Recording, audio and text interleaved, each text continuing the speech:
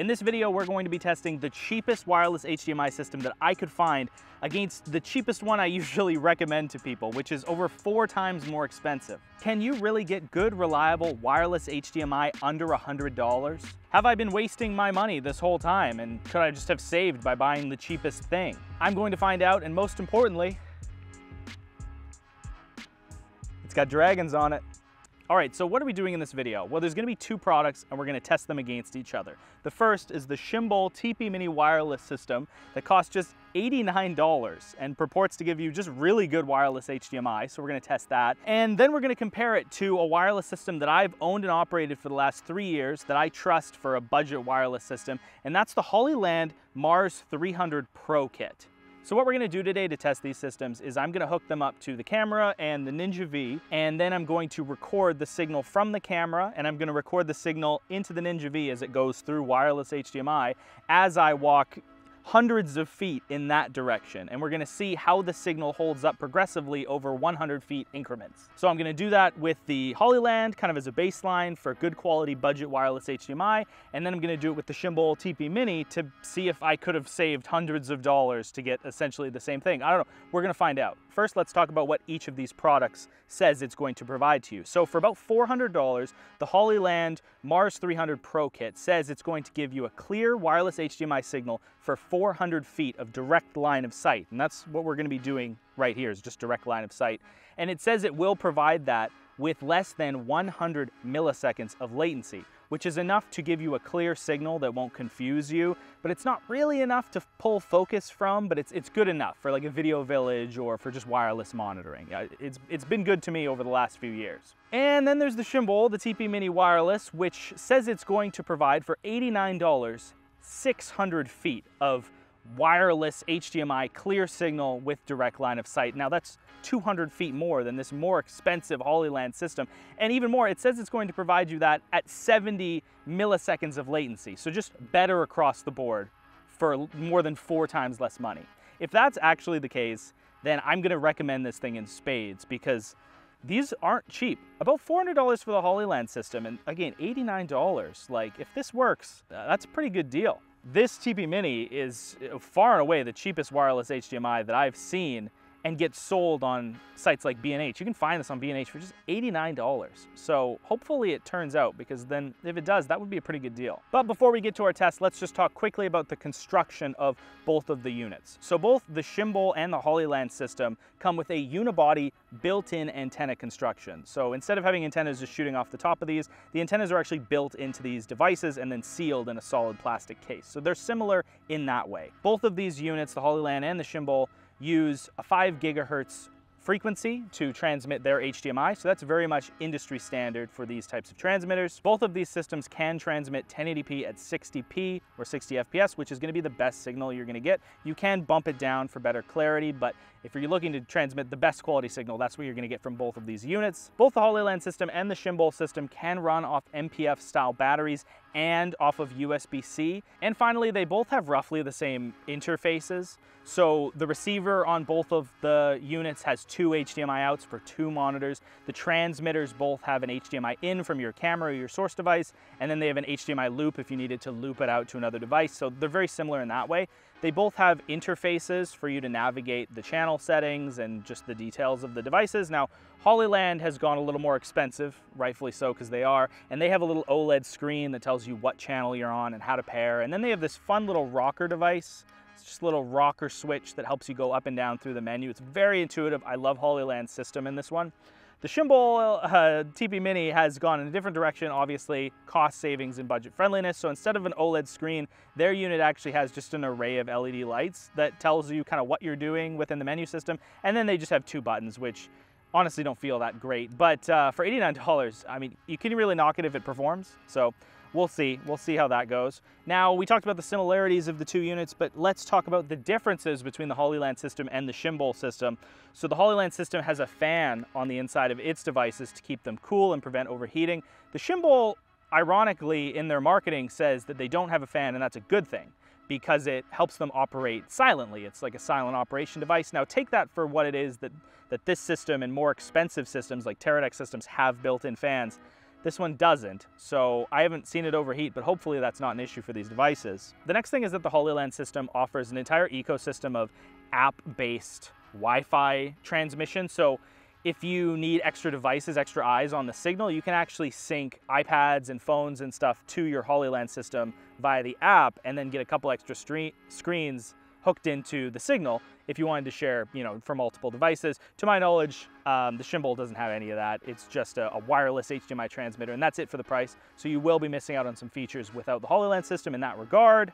The HoloLens system, just speaking generally, has more points on the body to mount it, both the transmitter and the receiver. So if you need some more interesting configurations, perhaps it would be better for you in that way. Finally, one last thing I want to say is that the HoloLens system is just built better. Like, it objectively feels like it's built better. It's a little heavier, but that's not a bad thing. It just feels more solid, and it's not very heavy at all, honestly, but it just feels more solid. The Shimbol TP Mini Wireless, it doesn't feel cheap. It doesn't feel made in a subpar quality, but it does objectively feel lighter and more plasticky. There's less in it, and the body and the way it's designed, I mean, there's going to be people that like that kind of flair on their video devices, but in my opinion, it's not a professional design that I would want mirroring through the rest of my kit. So take it for, your mileage may vary.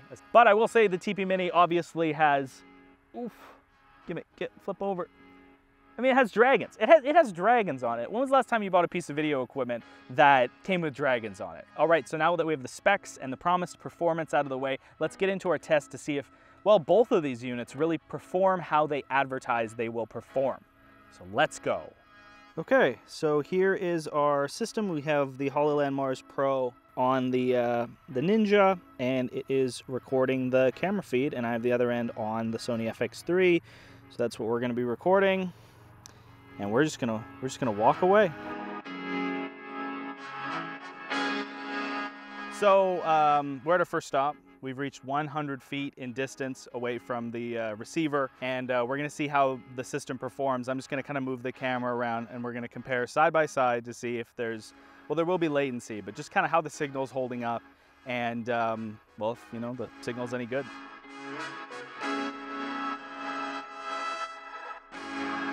Here's 200 feet away. You can barely see the Ninja anymore, but still should have a strong signal out of the HoloLens. I'd expect nothing less.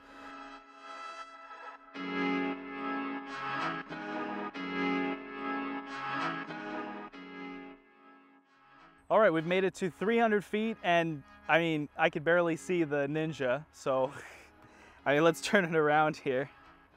Way down there is the Ninja, but should still be in the operating range for the HoloLens, so let's just take another little move here. Got a soccer net that we can use here as our straight line test. A little more of the grass.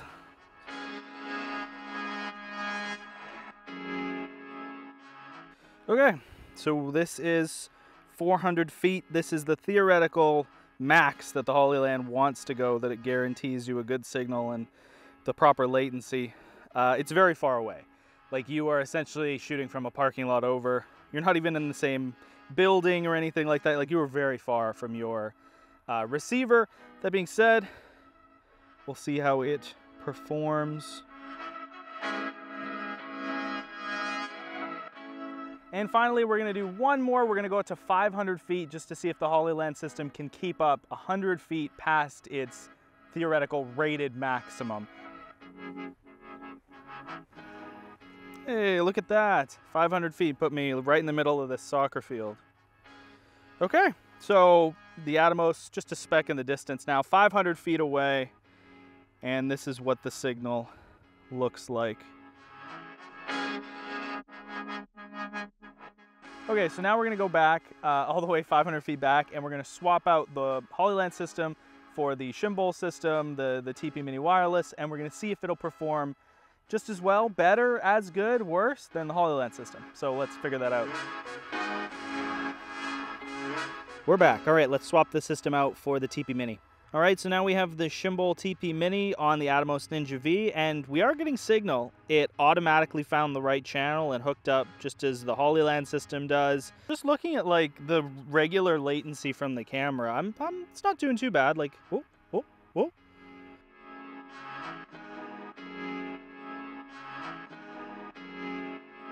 We're back 100 feet away from our unit, and we'll do the same test as before, just kind of moving the camera around, see the latency, see how the transmission holds up. Hopefully well.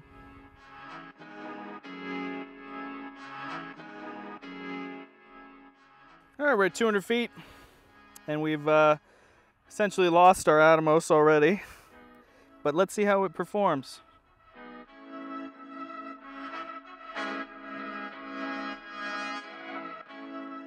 All right, now we're gonna move to 300 feet, which for a system that costs this much would be what I consider pushing it. But according to them, TP Mini is good for 600 feet, so we're just halfway there. All right, we're back to the net at 300 feet away. And how's the signal holding up?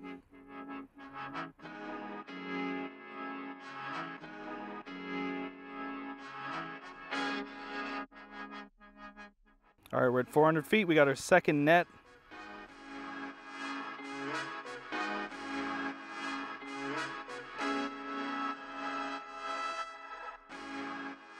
Back in center court on our soccer field here. And that's because we are at 500 feet away from the Ninja. The transmitter should be transmitting 500 feet, low latency, good signal.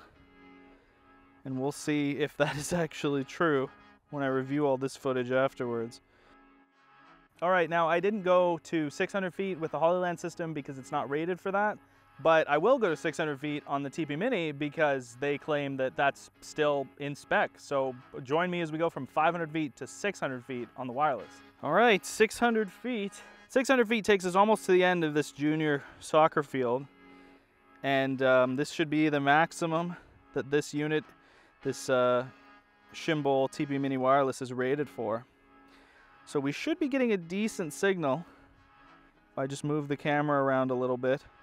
Should be getting a decent signal, at least enough to show a client or, you know, communicate prospectively what the signal is supposed to be showing. There should be no jitters or bit rate issues or artifacting or anything really.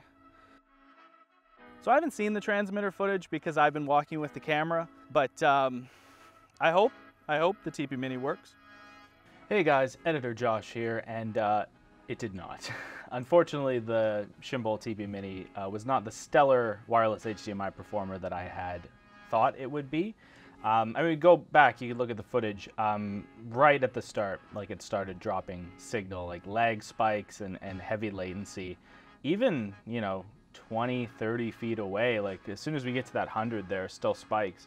And of course it's usable, but close to the maximum distance, that 600, it just started dropping signal. Like it just really couldn't keep up. And honestly, even after 200 feet, it was like a bit dicey.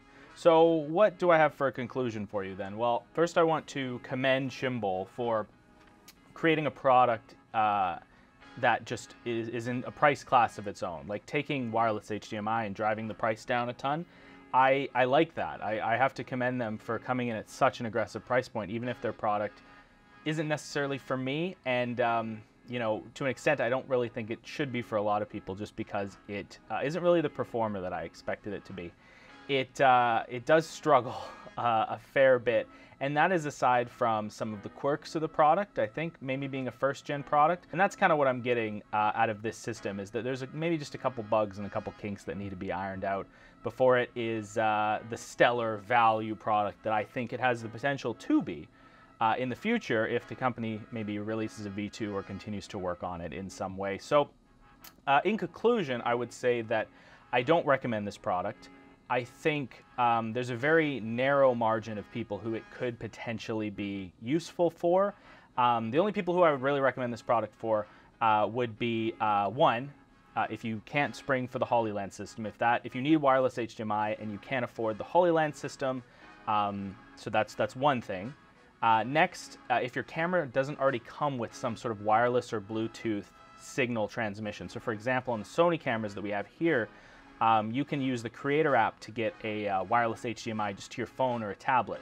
That signal is going to be better than the signal coming out of this device. And I know Canon and Nikon have very similar systems. So if you do need like a phone screen, or you just need to see the screen of your camera from somewhere else, that's going to be a better version of that for you, and it comes free with your camera. You just need an app. So for some reason, if you don't want to use that, if you're trying to use a camera that doesn't have that, or another signal device that doesn't have that, then again, you would also need to not be able to afford the Hollyland. You would need that, and then you also need to be very close to it. So if you're also comfortable with using the system essentially in the same room with not a lot of movement, I found that this system did struggle with camera movement specifically. When it was a locked off shot and kind of the subjects were moving, like a little bird or, you know, the grass or something, fine, at least for me. But when I was you saw when I was walking and shaking the camera, like it really did just drop off. So again, to reiterate, if you can't spring the budget for the Hollyland system, if you're not using a camera that doesn't have a built-in feature,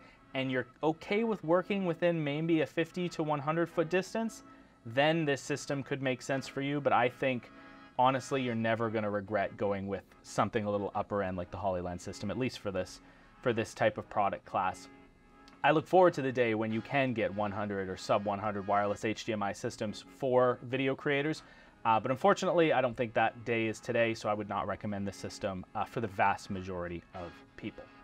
All right, so thank you very much for watching. I appreciate you very much for watching my comparison between the Hollyland Mars Pro 300 system and the Shimbol TP Mini Wireless. It's a mouthful every single time. Thank you very much. I appreciate you. The channel is going to reach a milestone very soon, which is 2,500 subscribers. And I just want to thank each and every one of you for sticking around and being a part of that 2,500. I appreciate you very much. Hopefully I'll be able to create some more awesome content coming through, some more reviews, some product related stuff, and some video creation content. We'll see, but I know if you keep sticking around, I'll keep making that content just so people can see it. So thank you very much for coming along and watching this video, and I'll see you in the next video.